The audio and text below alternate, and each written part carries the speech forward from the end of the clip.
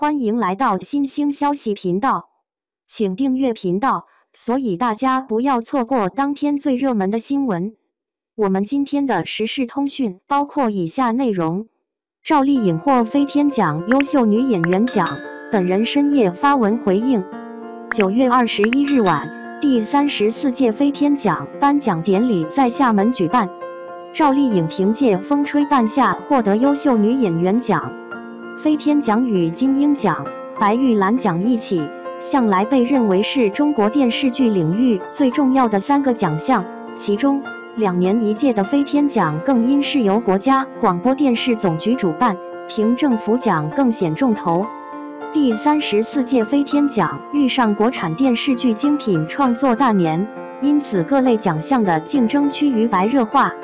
就优秀女演员提名来看，除却赵丽颖外，主演《繁花》的唐嫣，主演《父辈》的《荣耀》的刘琳，主演《大山的女儿》的杨蓉及主演《超越漫长的季节》的李庚希均在提名之列，有唐嫣也有刘琳，这也让许多人没想到赵丽颖能够突围。没想到的人里其实还包括赵丽颖自己。登台领奖的赵丽颖激动到落泪哽咽，她直言：“我没有想过这么好的事情能落到我的头上。”也坦言自己根本没有准备获奖感言，不过他依然真诚感谢观众们对他的认可和喜爱，更谢谢评委会对于《风吹半夏》的认可，非常感谢能遇到许半夏，遇到傅东育导演，我以为这些话没有机会跟大家表达。他感性地提到许半夏的一句台词：“我从不许愿，因为事与愿违，但今天我的愿望成真了。谢谢所有人对我的祝福，我也希望我能够继续努力，能够承载这么多人对我的期待和厚爱。”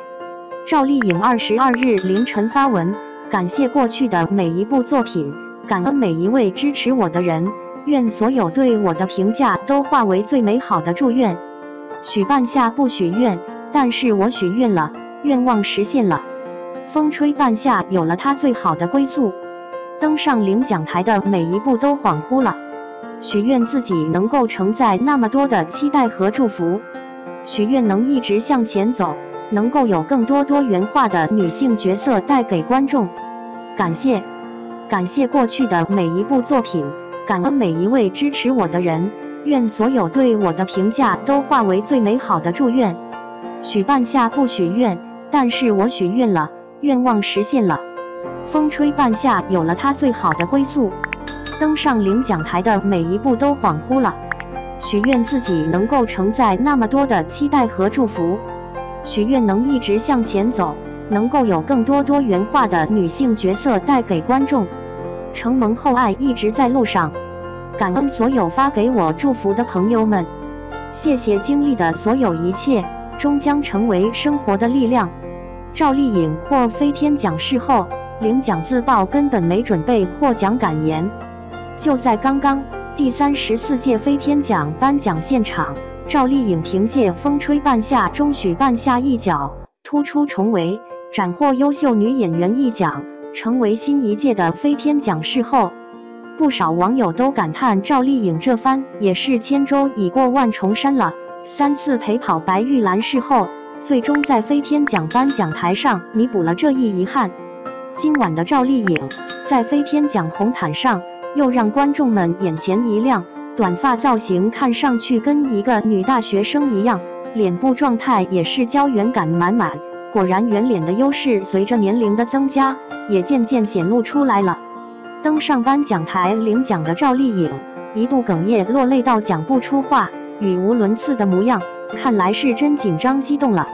她也在台上自曝，根本没想过会获得这项荣誉，所以根本没有准备获奖感言。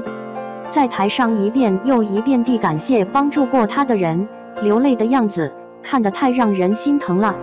赵丽颖飞天奖事后实至名归，这下她的演艺之路也能越走越顺了。2. 雷佳音大满贯，赵丽颖拿事后，飞天奖全名单公布。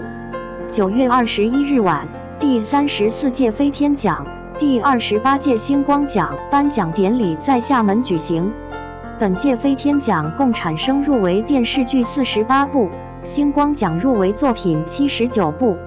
最终本届飞天奖获奖的优秀电视剧16部，同时揭晓了优秀导演、优秀编剧、优秀男演员、优秀女演员4个单项奖获奖者。本届星光奖获奖作品共计14部。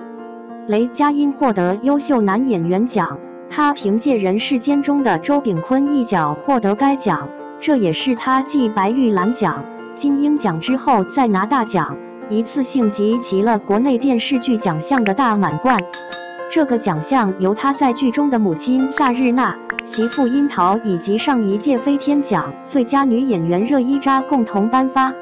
雷佳音在上台后拥抱了自己同剧的演员，他说自己上台时一片空白，因为没想到会是自己，所以完全没有准备获奖感言。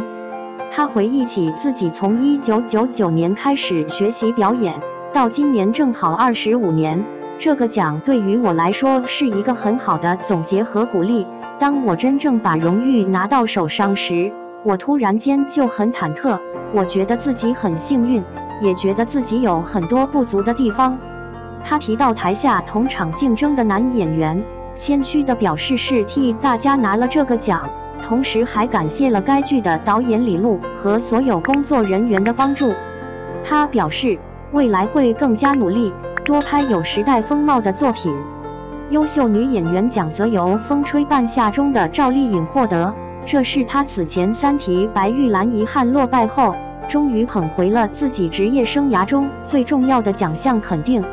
在登上颁奖台时，剪着一头短发的赵丽颖已是泪眼婆娑。她说：“我没有想过这么好的事情能落到我头上，拍了这么多年的戏，能得到这么高的荣誉。我以为我没有机会说这些话，非常感谢剧组，感谢遇到许半夏这个角色，这是所有人的成果。我确实没有准备获奖感言，很有幸遇到许半夏。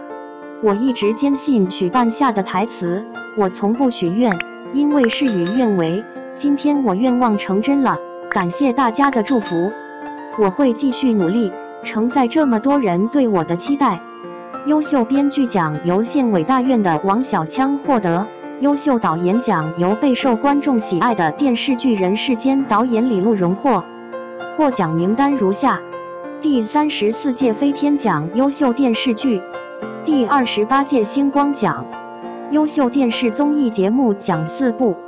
最美中轴线第3季，生生不息、宝岛记、中国智慧中国行、海洋公开课。优秀电视戏曲节目奖1部，戏宇宙第2季；优秀电视文艺栏目奖2部，这10年主题系列节目《山水间的家》；优秀电视纪录片奖5部，何以中国、扎什伦部、万乔飞架山水间的人类奇迹、寻古中国、定风波；优秀电视动画节目奖1部，冰球旋风；优秀少儿电视节目奖1部，虫虫世界漫游记；优秀女演员奖赵丽颖风吹半夏；优秀女演员提名唐嫣繁花杨蓉大山的女儿刘琳父辈的荣耀李庚希超越漫长的季节极目新闻。